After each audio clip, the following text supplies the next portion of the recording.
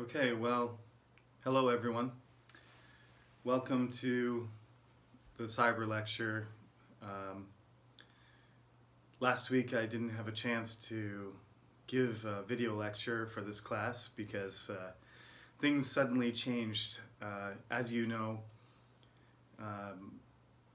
we're not really sure exactly how the semester is going to go. I'm hoping that we will meet each other in class, but this is probably the medium we are going to have to use for the time being and perhaps for the rest of the semester. I recently heard that universities in the United States, MIT in particular, has decided to do their entire semester online. So things haven't been decided about what will happen this semester for you, but I think it's necessary for me to talk to you in person like this, at least. So I would like to introduce myself. I am Professor Jeremy Sullivan, and this is Topics in British and American Culture. I've been teaching this class for almost 5 years. Part of the class has already been moved to a cyber lecture. I normally do 1 hour out of every 3 online, so all of you have already been to the website, it looks like, and you've seen the material that's there. So there's 3 main components of the course. We'll talk about that in a minute.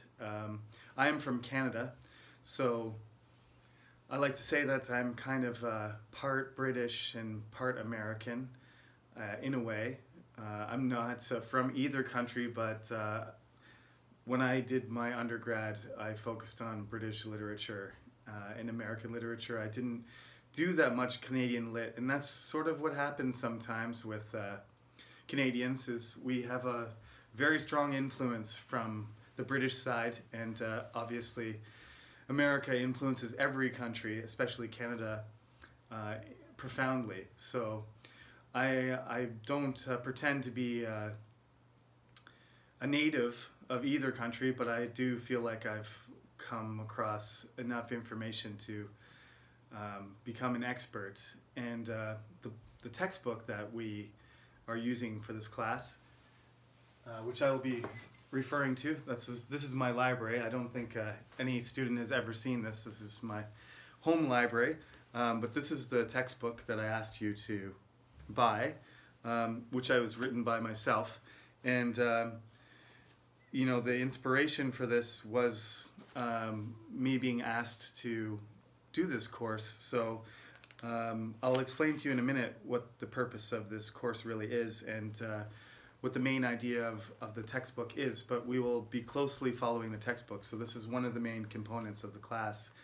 I came to Korea 13 years ago, and I've worked at Chungnam for 11 years, and this is where I've become comfortable, I think, mostly. This is an uncomfortable environment, so I much prefer the classroom full of 75 students or 100 students that we normally have. But this class really, there's too many students for me to get to know you really well personally for the most part, unless you decide to sit in the front row. So this isn't going to be that bad for this class. It's already kind of adapted for a large audience and for you to just listen to me talk. So I'm going to do my best to imitate what I would do in the classroom. I don't have a really good webcam yet. I heard that the English department is thinking about buying webcams for each professor so that we can provide a higher quality video lecture for you. For now, it's just a selfie stick stuck between a couple things pointed at me. I have a nice microphone, so we'll work on that. If we end up doing this for the entire semester, I think you'll see a better quality video a few weeks down the road. But we'll deal with that when we get to it. So for now, this is what we have to do. I also need a whiteboard so I can write things for you. So those things will be arranged, and we'll improve the virtual environment as we go. All the professors are trying to adapt, and I'm doing the same thing that they are, just trying to figure out the best way to teach remotely, like and for you to receive the best education that you can. So you all know the coronavirus is spreading all over the world. It's super contagious. Please wear your masks when you go outside and avoid being in close contact with other people. That's very important. Next week we're going to talk about, actually it's not next week, there's a makeup class, so I'm going to have to make an extra video lecture this week because, as you know, we started 2 weeks late. So March 2nd was the first day of class, was supposed to be the first day of class, but that class was canceled because we delayed the semester 2 weeks. So 2 days ago, not 2 days ago, what day is this? Yesterday. This is Sunday. So March 21st was the designated makeup day for March 2nd. So this week we're going to have actually 2 lectures because there's a makeup lecture. So this is the first one. This is week number 2. Don't be confused. I'm sorry if it's confusing, but this week you need to log on and you need to do the makeup lecture and you need to do this one. So the second lecture will be, I will record it and send it and post it during the week, and you have to check that one too. Just like the regular lectures, the makeup lecture you will be able to log on for 1 week. So it expires on Sunday night, just like week number 2. So week number 2 and week number 3 are going to happen at the same time this week. Okay? So I want you to log on early in the week and listen to this video lecture I'm giving you now, and then towards the end of the week, Thursday or Friday, I'm going to upload a second video lecture which I would like you to watch and listen to, and to check out week number 3 on the website. Okay, so this week we have a makeup lecture in addition to the regular lectures, so you need to log in twice, watch 2. This is the first one of 2 this week. Okay, so I didn't really do a good job of introducing myself, but I can see the clock is ticking already. So you'll get to know me as I do these video lectures, and I'll talk about myself, and I think that's probably good enough. I'm from Canada. I've been working here for about 10 years, 11 years, and this is my favorite course to teach. It's also the hardest to teach, but it is my favorite. Other courses are more fun, but I'm a big fan of cultural studies, and I'm a big fan of history, so the book was obviously painful to write, but the content I've always been interested in. So I hope my interest in the subject helps you be interested in it too. So let's get into the content. The introduction that I asked you to read from the textbook, the main thing that I want you to understand from that is that I'm talking about British and American culture here, and it's going to go, in order of events. It's chronological. By chronological, I mean it's going to start at the beginning of British culture, and it's going to move forward towards the present day. So we're going to start when I get to that today, we are going to talk about, the BC era, the late Stone Age, and the Celtic part of British culture first, fairly briefly, and then we're going to rapidly go through the periods of different cultures that had influence on British culture in the first millennium AD. So to understand all the things that we talk about in the class, the introduction just suggests a few things about cultural studies that are good for you to know.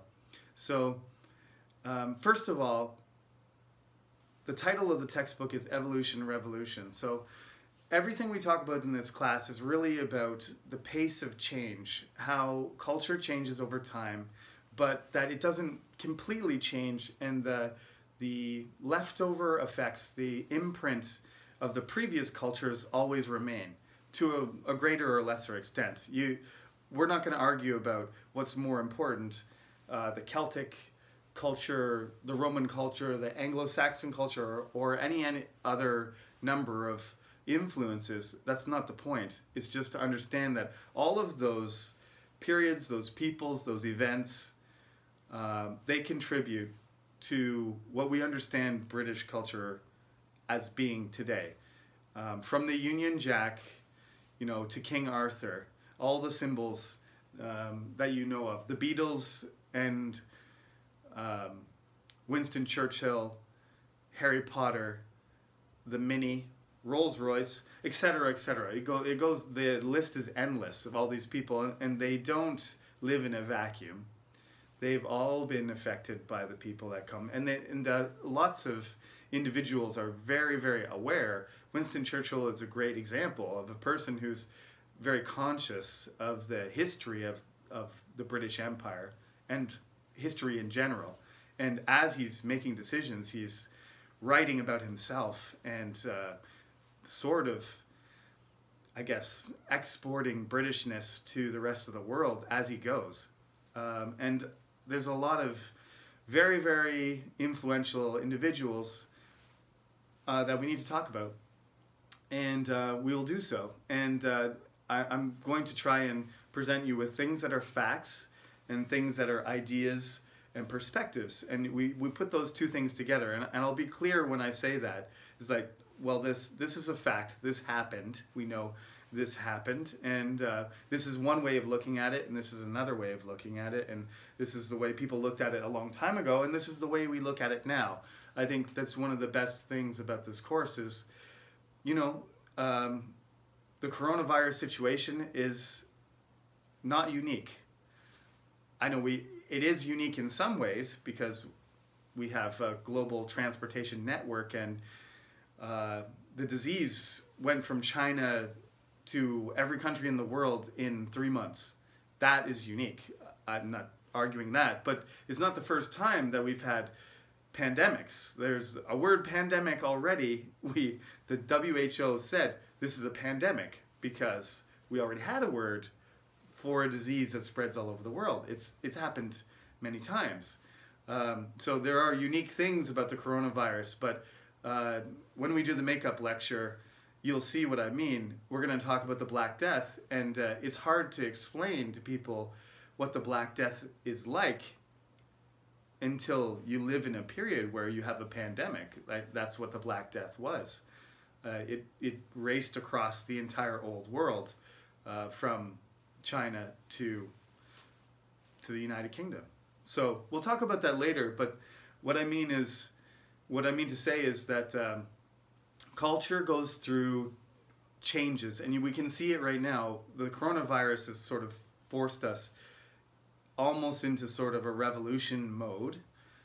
Wars do this too. World War II is the last time perhaps that the whole world was kind of jolted into some sort of, sudden revolutionary period.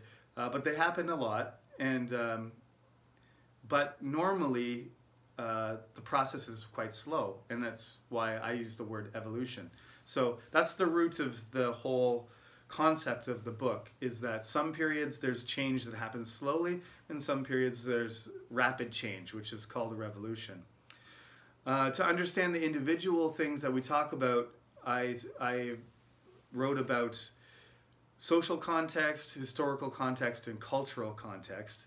And this is just a sort of model to analyze anything, whether it's an event or it's a person or a thing. You can look at it and you can you can analyze it according to how it's related to its environment. So when you talk about social context of something, let's just talk about, I'll just pick something random, like Abraham Lincoln. Abraham Lincoln is a famous American president, and he had an obviously huge impact on the course of American history in the Civil War. Most Koreans and international students know who he is. So Abraham Lincoln, his social context would be to discuss about him in terms of what he did at the time. Even things like, okay, he was really tall, and he had a hat fat, and he was freakishly tall. He was very intelligent. He delivered speeches. He was shot. All these things happened in his life, and there were things that happened around him at the time. That's what we call social context. Historical context would be more along the lines of, okay, Lincoln did this. He did the Gettysburg Address in 1860. I think, I'm not going to be correct with this, 1861. That's a shot in the dark. It might be 60 or 62, but I think it's 61. Abraham Lincoln did his Gettysburg Address. He selected this general, and then the order of things that he did. He was born in a log cabin, and then he grew up, and then he became a lawyer, and he became a politician in, I'm going to get some of these things wrong, Illinois. The details are not essential at the moment. The point is the order of things that they occur. So Abraham Lincoln did this, and then he did this, and then he did this. And this is the part that English majors, I like to know the details, but some people hate the dates, and I'm here to tell you right now, the reason I'm fluffing the dates about Abraham Lincoln is because I don't really care to teach them to you, and you don't want to know. You should know that the Civil War happened in the 1860s, because that allows you to understand what happened before and what happened after. That's why everybody refers to the antebellum period, right? Which means that, you know, before the war, and post-war, pre-bellum, antebellum. So that's what historical context does for you, is put the sequence of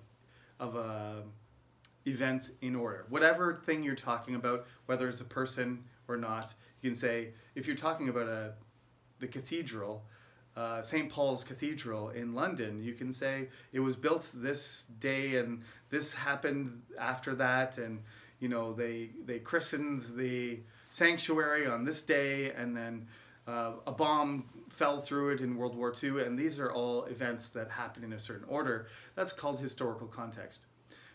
Cultural context is the ideas. So if you're going to talk about the Emancipation Proclamation, for example, or you're going to talk about Abraham Lincoln's politics, like he's a Republican and what he believed in and what he tried to accomplish, these are based in ideas. These are things that are abstract, that are connected to the object, person, thing, event. And so then they fall into the category of cultural context. So there you go. You can talk about Abraham Lincoln in the social aspect, the historical aspect, or the cultural aspect. And then it enables you to understand him better. And of course, it allows you to compare him to other presidents, or compare him to leaders of other countries, and so on. And that's the usefulness of that strategy, or that model. So that's why it's in the textbook, and I want you to understand. The second model that I want you to know about, just the perspective to help you understand what we're analyzing, what content I'm trying to deliver to you, and how to look at it.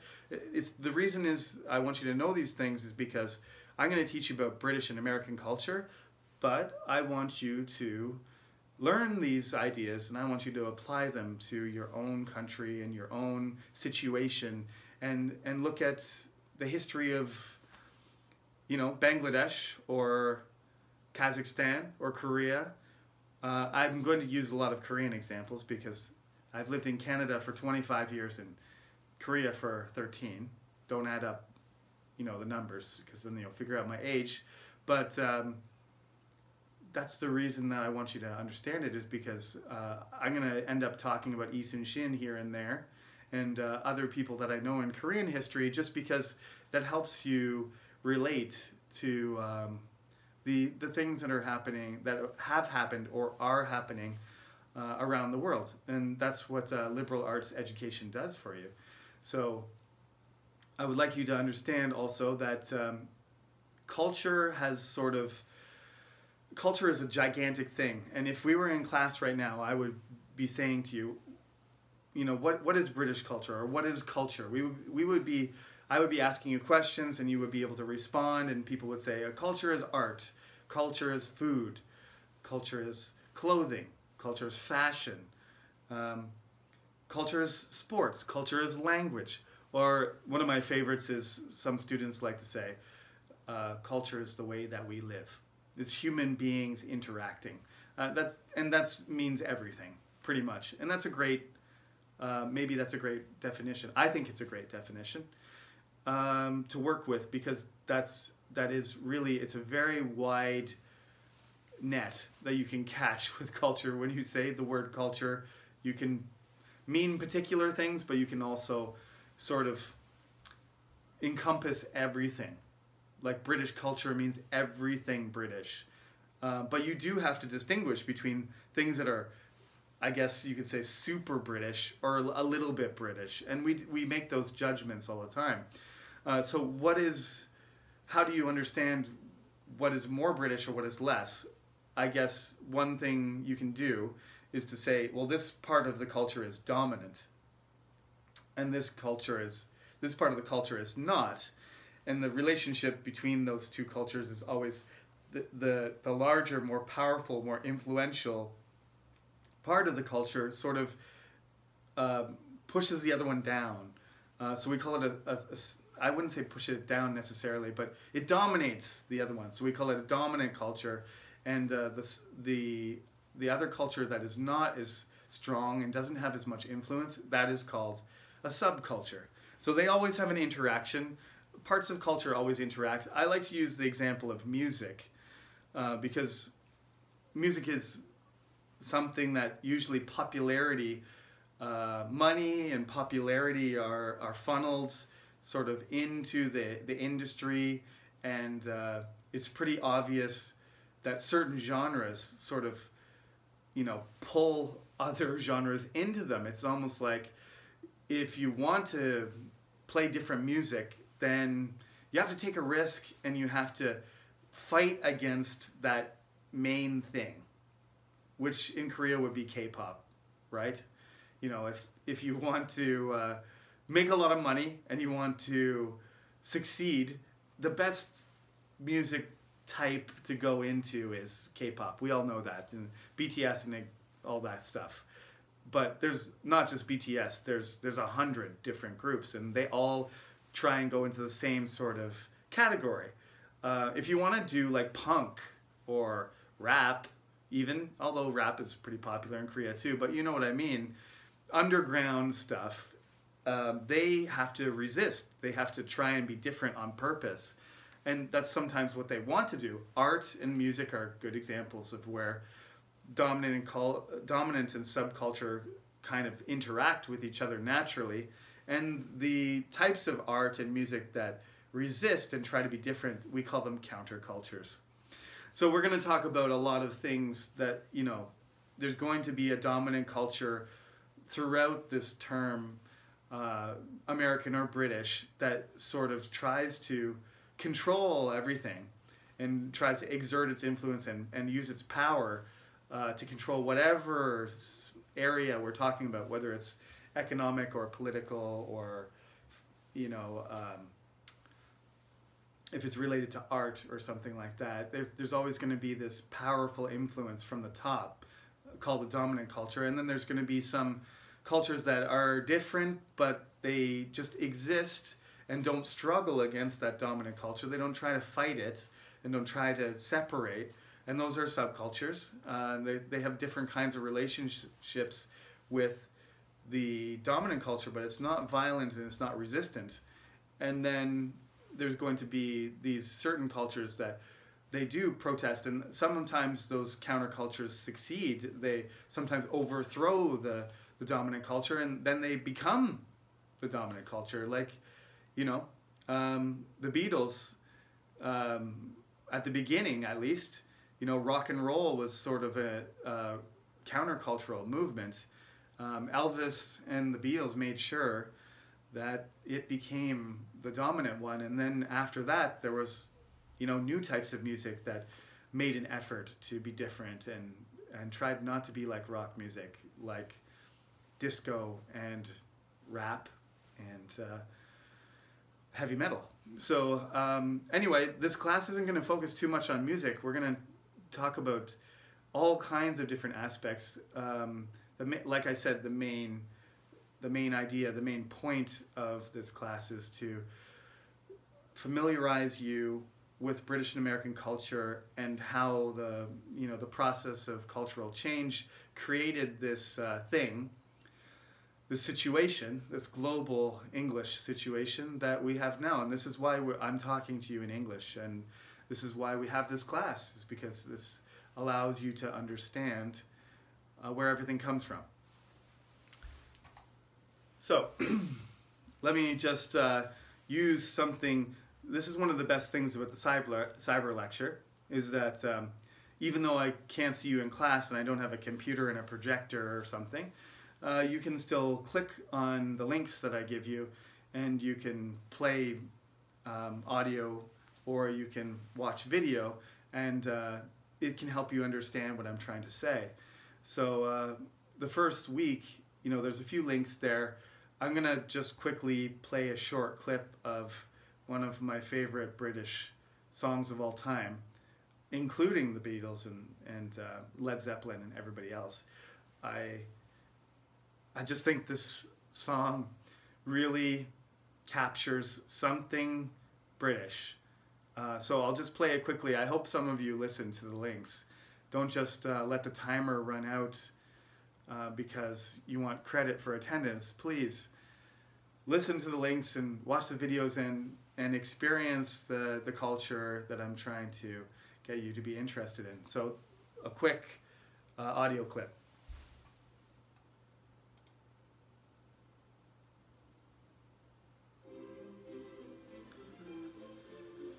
So this is Rule Britannia.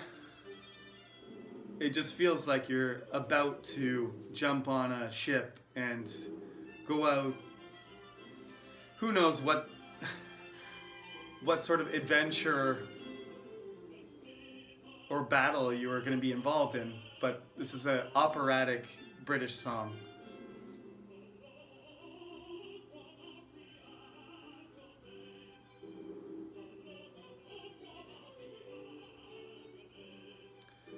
It's when the chorus comes in that you really get the sense that it's the whole country has this pride in itself and this investment in its own culture.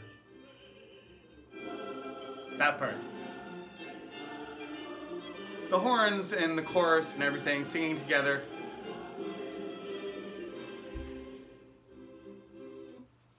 Right. So there's going to be stuff like that all the time.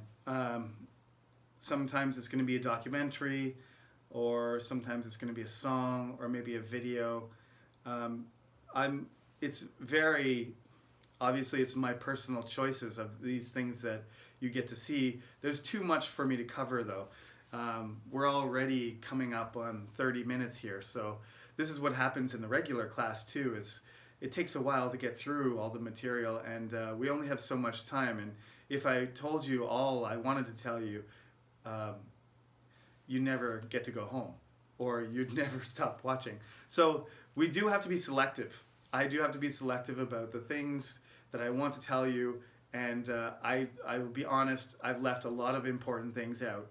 I'm trying to hit all the major events and all the important things that I think are basic for you to know, and there's a lot of things that you can do beyond this course. I'm not pretending it's anything but an introduction to British and American culture. So let's quickly get into the main point I want to talk about the content of the course today. So this is week 2 now. The culture that existed in the United Kingdom, which was not the United Kingdom, it was just the island of Britain, right? In the ancient period, they called it Albion, and Ireland was called Hibernia, and those names sort of disappeared mostly into history because the later cultures sort of put their own ideas on top of them. But originally that was what it was referred to, is Albion was the main island, and to the west, Ireland was called Hibernia. The people that lived there migrated probably about 10,000 years ago. There's skeletons that have been found. 10,000 years ago, there was the end of the Ice Age, so the English Channel, which is quite narrow, was almost like a bridge. So people could just walk across it, basically, and until about 10,000 years ago. So as the Earth got warmer, the people from Northern Europe just migrated across, and they just walked, as far as we know anyway. They just walked across, and then they were cut off as the ice melted and the water flowed in. Underneath the English Channel, there's a huge cliff, which used to be a gigantic waterfall, but now it's underneath the water. So the English Channel is you can see, on a clear day, you can see across to France, or from France, you can see the cliffs of Dover in England. So the distance is quite short, about 20 kilometers at its narrowest point. And it was a land bridge at one point. So that's where the people, you know, some parts of the earth, Africa in particular, human beings have lived there maybe millions of years.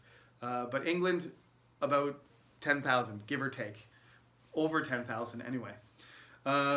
So, you know, things progressed quite slowly there relative to other parts of the world, because being an island was sort of a disadvantage when it came to technology and so on. So England, Scotland, England, and Ireland, they were always lagging behind when Sumeria, you know, in Mesopotamia and Africa, in Egypt and China and India, all those early civilizations started, you know, to consolidate themselves and to develop different technologies and cities and urbanize and agriculture and metal tools and everything, where, you know, there was a lag in the islands on the edge of the world. So, and that's really something you have to adjust to as a modern person, is that the United Kingdom was on the fringe. It wasn't some sort of important island that everybody connected to, and London was, you know, the center of the world's commerce and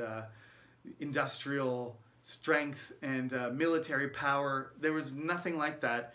The centers of the world were in Egypt, in Asia, even the rest of Europe was behind as well. So coming right up to, you know, the beginning of the Christian age, what we call 0 AD, when Jesus Christ was born. We still measure it that way. Usually we say Common Era now. So before the Common Era is BC, and after Jesus, the Common Era is CE now. Formerly we called it AD. I like to use AD because that's how I was taught when I was growing up. So anyway,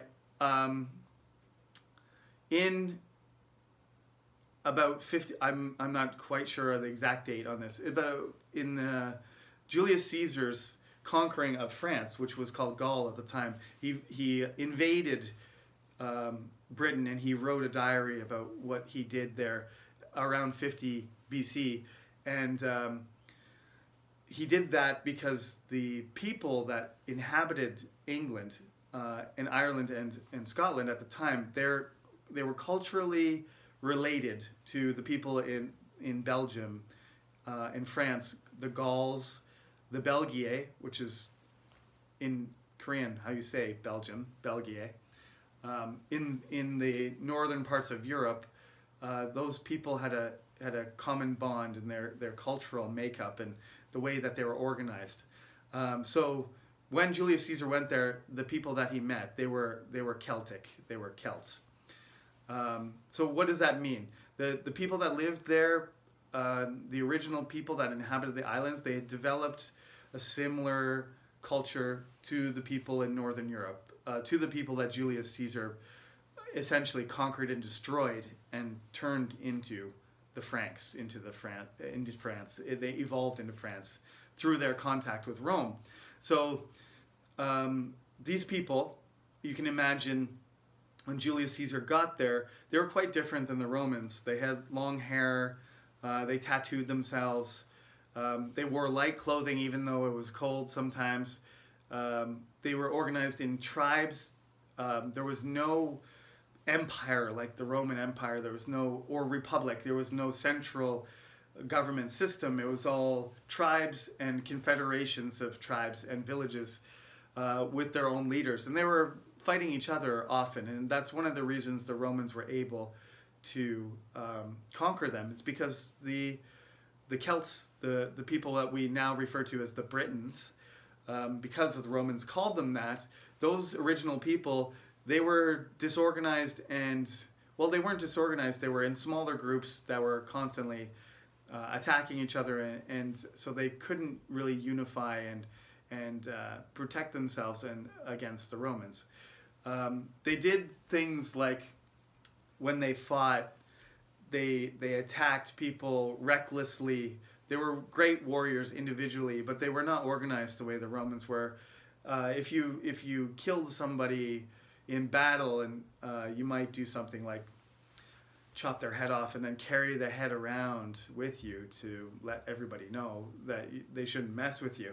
This is the kind of thing that the Romans thought was barbaric or savage, and so they had a lower opinion of the people there, and they took advantage of their disunity and the conflict between the tribes to ally with some of them and fight and use certain people to fight other people. It's really similar in some ways to what happened in the Americas when the English and the Spanish went to North America and South America, and they made allies with certain natives to fight other native people, and they ended up destroying each other, and then the European power took advantage of it. That's sort of what the Romans did too. So in around 50, if I'm going to get it right here, Emperor Claudius conquered in the 50s AD, 57 AD. They invaded with a huge army, and they conquered the entire island up to the point basically of where Scotland and England have borders today. So in that area they called Britannia. So I just tell my students, I don't care if you remember 57 AD. What you need to remember is at the beginning of the millennium, around 0 AD, we'll say, the Romans started invading, and the conquest took decades. It didn't happen in 1 year or 3 months or something like that. The Romans got a foothold in the corner of England, and gradually they conquered the whole thing. And then they built a wall called Hadrian's Wall about halfway up the island, and then they controlled the flow of people from north to south, and they ruled for about 400 years. That's really the point. So the Celts were there, and once the Romans took over and they occupied Britannia, which the future England and Great Britain, once they occupied that area for 400 years, they really changed the way the whole culture worked. The people that are there are ethnically Britons. They're Celtic, but their culture has changed. So we call them Romano-Britons usually, but we'll just call them the Romans. They're the Romans who live in Britain. Ethnically, though, basically their culture has changed, but it's the same people genetically. Over 90% of them are the same people that lived there the whole time. Some Romans came from Rome, some came from Italy and Gaul and other places and settled there, but the majority of them, they probably intermarried, and the majority of them are still Celtic genetically. They're the same people physically, just culturally they've become Roman because, 15 generations go by behaving like Romans. So the Romans, they come in, they do Roman things. They build roads, they build aqueducts, which have running water, they build baths. There is a city, small city, called Bath, which does have a Roman bath built on an old Celtic site, which was believed to be some sort of magical,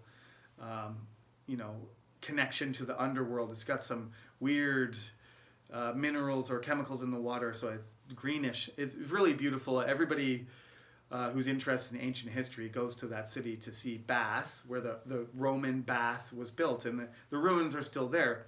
Surprisingly, or maybe not surprisingly, because it's an island, there's Roman ruins everywhere. Even in London, you can just walk around and you come out of a subway station and you're like, oh, there's a piece of a Roman wall. And there's a skyscraper. And there's a piece of a Roman wall. And there's a bus station. And London's cool like that. It's really the Londinium. I can never say that word. The original London that was built by the Romans, that is that was the blueprint for modern London. So the city, there were very few things, you couldn't call them, there were towns, I guess, but not really. They were just collections of villages, more of a rural, pastoral lifestyle in England until the Romans came there. And the blueprint for London, the reimagining graphic of London has stuff like coliseums, racetracks, a barracks for 5,000 Roman legionnaires, that kind of stuff. That stuff never existed. So the population of this becomes ever after, even throughout the Dark Ages and the invasions and all the disruption afterwards, London becomes, because of the Romans, London becomes the center of British culture for the next 2,000 years. It continues to this day. It was the biggest city in the world in the 19th century. At the end of the 19th century, rather, going into the 20th century. So the Romans laid the foundation for modern Britain right there. The garrisons, they shaved their faces. They had really sharp metal weapons. They built cities, they built aqueducts, they built baths and roads, and they imported lots of goods like wine from Roman territory, other things too. Spices came all the way from Asia into the Roman Empire, and some of the wealthier Roman citizens would have got them in Britain too, which they would never have gotten before. So imported things, and of course the discipline. If you were a Romano-Briton, you wouldn't be running around with long hair and tattoos and an axe and somebody's head in your hand. You would shave, cut your hair, wear a toga, and if you were a fighter, you were a soldier, you'd be wearing a shield and have a Roman gladius and metal armor, and you'd be standing in line with other people, not running around showing how brave and powerful you were as a fighter. So that's what the Romans did. Their period ended about 400 AD. 410 AD, they completely withdrew, and that left a huge vacuum of power. There was nobody organizing things in Britain after that. So this gave an opportunity for all the tribes on the edges of that territory to attack. So the Irish and the Scots and the Picts and all these tribes came from Ireland and Scotland. They attacked quite a bit. The people who are now the Welsh, the Britons, they started attacking, and really the Britons, they relied so much on the Romans that there was very little they could do to resist these people, because the military was gone and the connections were gone and there was no government or organization to replace it. So after all this raiding started picking up speed, there were some famous pirates, you might call them. They're kind of like early Vikings. They're pirates, tribes, people, not really tribes, but groups of people that took advantage from Germany, where Denmark is now in northern Germany. So the three people were the Angles, the Saxons, and the Jutes, especially the Angles and the Saxons. They came over and they created these kingdoms for themselves. They made, initially they just attacked and took stuff and burned things and killed people, but they realized that maybe this would be a pretty easy place to invade and stay. So they started to push into what we call England now, and the reason that we call it England is because the Angles called it Angleland, which is the land of the Angles, and in French is Angleterre, which is English land, Angle land, Anglais in French as well. So that's where we get the idea of England from, is from these people. They sort of consolidated they didn't make one country initially. There was actually 7 countries, 7 kingdoms rather. They're not countries. 7 kingdoms that they created. So they brought their language, they brought their law, their customs. They started writing down history. They were not Christian, but while they were making these kingdoms, they converted to Christianity. So the Angles and the Saxons and the Jutes did that for England as well. They made it a Christian area. And it started to connect England to the rest. Ireland actually was already Christian, and then England later. So gradually the kings became Christian and the rest of the people did too. So Christianity, kings, language, law, customs, and history, that's all related to the Angles and the Saxons especially. So that is why, actually, that's who I am, basically. That's why we call the people, the ethnic group, that the majority of people who have lived in England are called Anglo-Saxon, because they're a mixture of these 2 tribes. But it's really, I mean, you need a genetic test to determine what part of you is what, but obviously there's a lot of people that are part Irish, part Scottish, part Welsh, part Anglo, part Saxon, and so on. And that's probably what I am. It's really not half Anglo, half Saxon. It's really not a very accurate term, but that is nonetheless what for hundreds of years, going back more than hundreds of years, we're talking like 1,000 years now, that we refer to the kingdoms that were established in England as the Anglo-Saxon kingdoms, because 6 out of 7 of them were Angles and Saxons. Eventually, those 7 kingdoms were unified and they created England. There's a particular king named Alfred, and he is very influential and important at this particular time, but like I said, this is a cultural studies class, not a history class, so we're not going to talk about Alfred today. I will talk about him next class when I talk about the Middle Ages, because that is where most of our information about him comes from, because his reputation was sort of recovered much later, even after the medieval period. But he is one of the great kings, and he was one of the Anglo-Saxon kings. So we'll talk about him next in the makeup lecture, or the following lecture if we can't get to him. So first we got the Celts. They're the ones that are there originally. We call them the Britons. It's a Celtic culture. Then the Romans come. They're there for 400 years and they get kicked out 400 AD. Then the Germans come, the German tribes being the Angles, the Saxons, and the Jutes. They come in and they mix with the Britons, but their culture takes over. So we call it the Anglo-Saxon kingdoms, up until about 800 AD or so. And then we have this thing called the Viking Age starts to get going. And that's primarily the Danes, but also the Norwegians and the Swedes. But the Swedish kingdom gets stronger much later. So it's basically Denmark leading a group of people from, some of them are from Norway, but the Danish kingdom is the strong one. And these people start taking over anywhere that has ocean near it. So they go to Normandy and they take over part of Normandy, and they go to Sicily and they take over part of Italy, and they go to the Middle East later and they take over, you know, part of the Holy Land. They're everywhere. They go to Spain, they go to Ireland, they go to Iceland, they go all the way to Canada. They're everywhere. And part of the Viking Age is their terrorizing of the British, what will become the British. They're really Anglo-Saxon right now, but the Anglo-Saxons don't know what to do, because these Danes, this is about 800 AD, we'll say, they're the last group we're going to talk about today.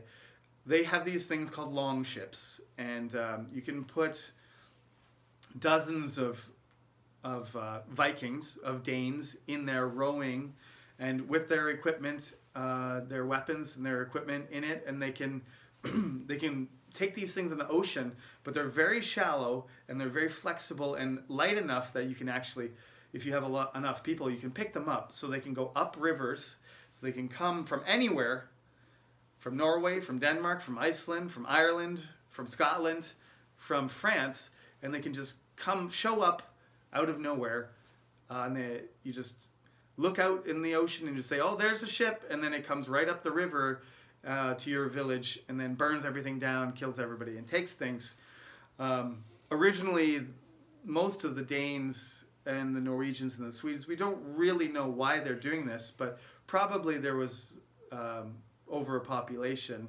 They had sort of taken all the, Norway has something like 5% of its land can grow stuff in a very short season. So they're really looking for something a little bit nicer to maybe take advantage of or to colonize. So they leave their homeland. There's probably competition in Norway and Denmark over these small amounts of land. So these warriors and these sea kings, they're called, they attack all over the place, and they show up. They particularly like to go after churches because churches have gold ornaments. They have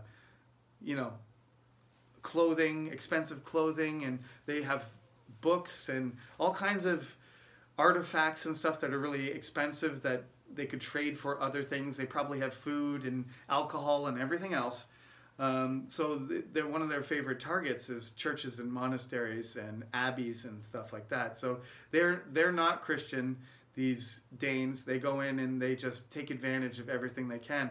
Eventually they start to almost take over all of England, and it's only Alfred, the king I mentioned just 5 minutes ago, who is able to stop this flood of Vikings that starts taking over. So what do the Vikings represent? They eventually start settling and they start mixing. They have these long ships. They fight. They appear suddenly. They attack, and they're very dangerous and scary. We call them berserkers. They kind of go crazy when they fight, and they're very dangerous, and they're very difficult to predict and defend against. Alfred does a good job of doing that, but we'll talk about that later. Most of the kingdoms fall, and there's really just a corner of England that Alfred is able to hang on to and then starts to expand through his own military and organizational genius. But they basically take over almost all of England. The north of England is gone. It's totally occupied, and that is called the Danelaw. That area, Danish law, is what everybody has to follow. Subsequent kings after Alfred pay them money to make them go away.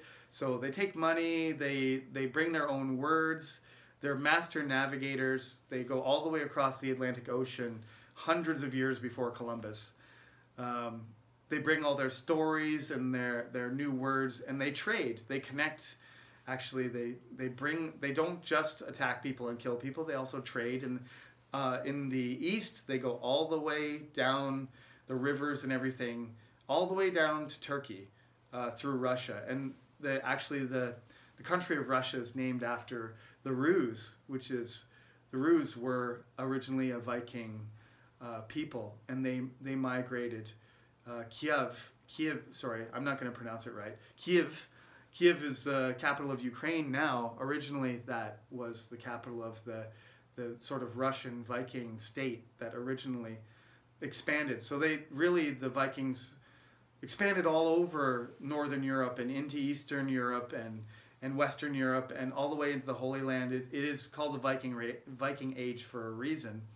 That's where my green eyes come from. I'm sure one of my ancestors was a Viking who attacked somebody, and I'm descended from some of those people. If you see people with red hair and blonde hair and green eyes and blue eyes, there's probably some Viking blood in those European people, just like me.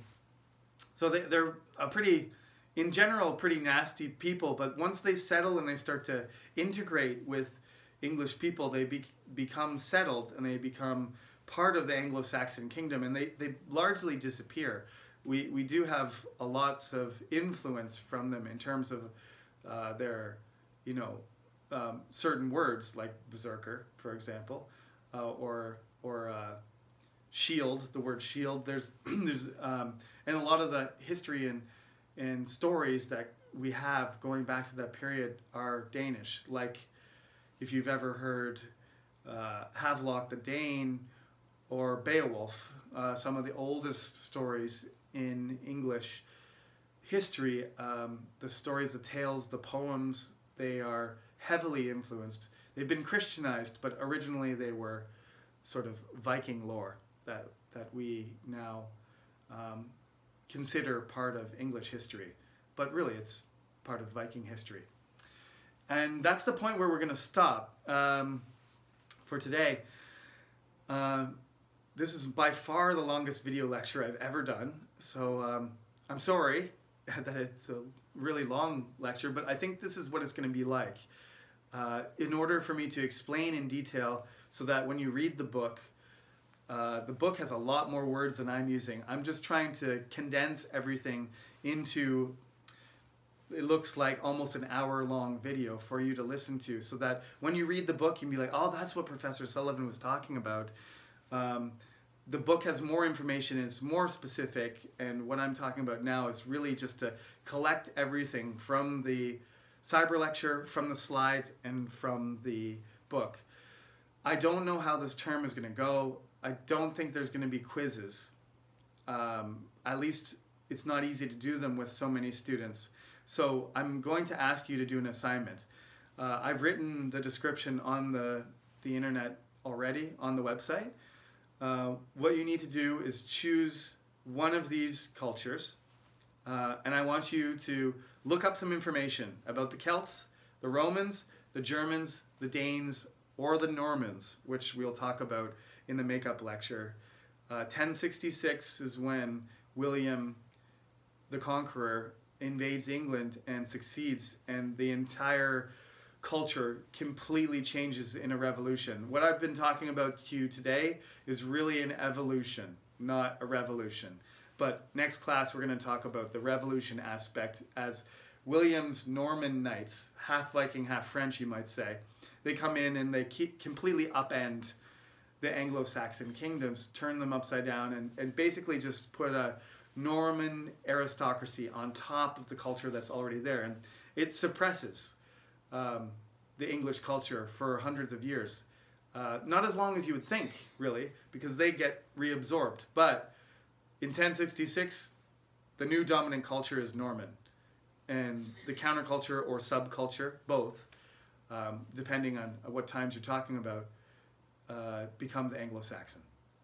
So what I want you to do is choose one of those 5 cultures, and I want you to look up some information, and I want you to write half a page to a page about one of them. You can go beyond the course, obviously. Don't copy anything. Don't paste something from a website or Wikipedia. That's not going to get you any marks. I'm going to give you 0 for that. So look up some information, analyze it, write it in your own words, and email it to me. The information is going to be on the website. Please follow the instructions. That is due next week. Thank you for listening to me, and we'll do this again. Thank you very much.